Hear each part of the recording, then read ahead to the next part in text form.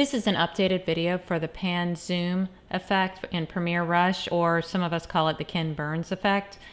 They finally updated this software, which allows you to customize the Ken Burns effect more to what you want. First, just go ahead and throw in some images. As you can see, it's already added the effect to the images as you drop them in. You can customize them by going up here to your effects icon. Click on it and there's your pan zoom. It's already turned on, but you'll see the blue line and the white line. It's the start line and the finish. So that shows you where the zoom starts and then it zooms out.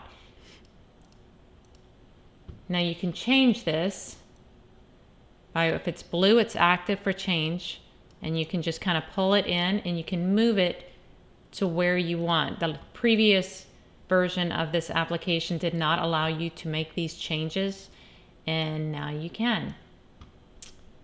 And that's it.